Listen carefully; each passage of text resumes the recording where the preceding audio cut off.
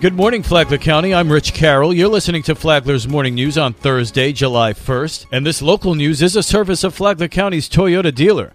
Beaver Toyota, here to wow you. A mental health access point for Flagler County goes from idea to reality. John Arking reports. With word earlier this month that a $245,000 grant was approved to create a mental health facility, local officials say it is a much-needed priority. State Representative Paul Renner. So the idea here is that Flagler County has not had its own facility. People that have needs have to drive to Volusia or St. John's or elsewhere out of county. And this will now give us our own resources, our own assets for people to come in that need help, whoever that is. And so I'm excited about that development, and it was a big win for Flagler County. The funding will allow several private providers, specifically Flagler Health Plus, SMA Healthcare, and Phoenix Community Services, to operate the center without having to immediately concern themselves with grant writing and fundraising. From the WNZF Newsroom, I'm John Arkin.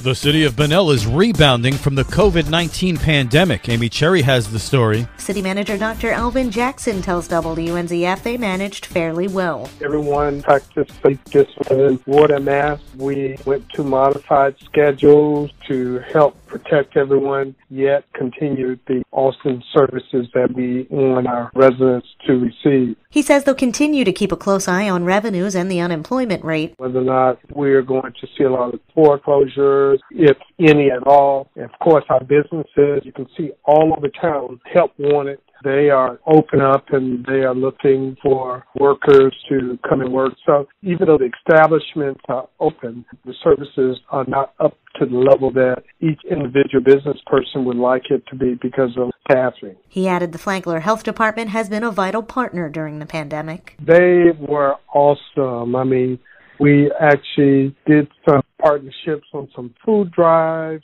We helped with location for the vaccinations. So throughout Flagler County, it has truly been a team approach.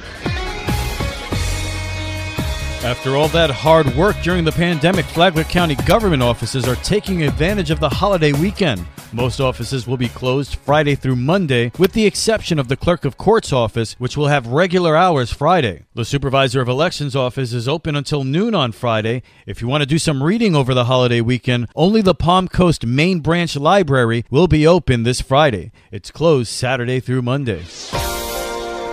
Are real estate sales slowing down in Flagler County?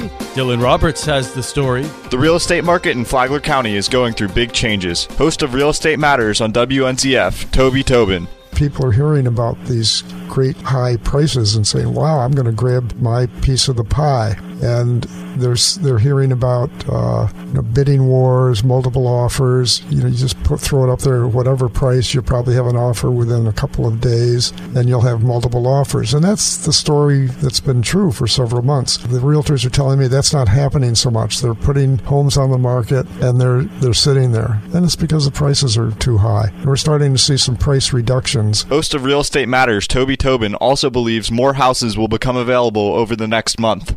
You can listen to Real Estate Matters on WNZF on Saturdays from 11 to 11:30 a.m. or on the Flagler radio app. From the WNZF Newsroom, I'm Dylan Roberts. Being a single mom and putting food on the table has had its challenges for at least one Flagler County employee.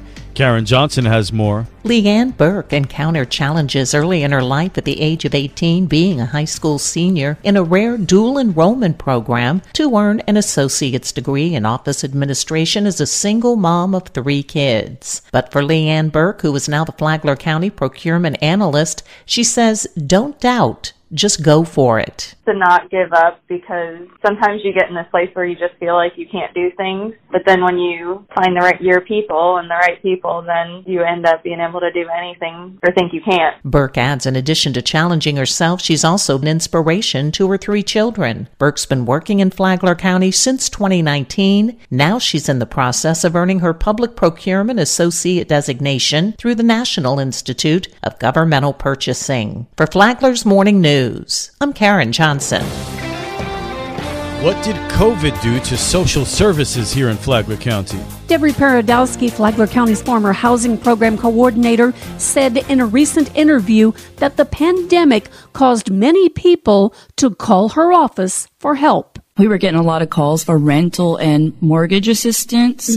And so what we were able to do is to use our SHIP funds to provide that assistance. Paradowski said that while other agencies could help in other ways, they did not have the housing assistance that she did. She said that she used about $63,000 of SHIP funds to help homeowners stay in their homes. This interview came from the Flagler Voice. You can hear the Flagler Voice on Saturday mornings at 8:30, or check out the podcast on the Flagler radio app. Tomorrow, buying your first home. From the WNZF Newsroom, I'm Deb Albertson. And now you're up to date on Flagler's Morning News. I'm Rich Carroll.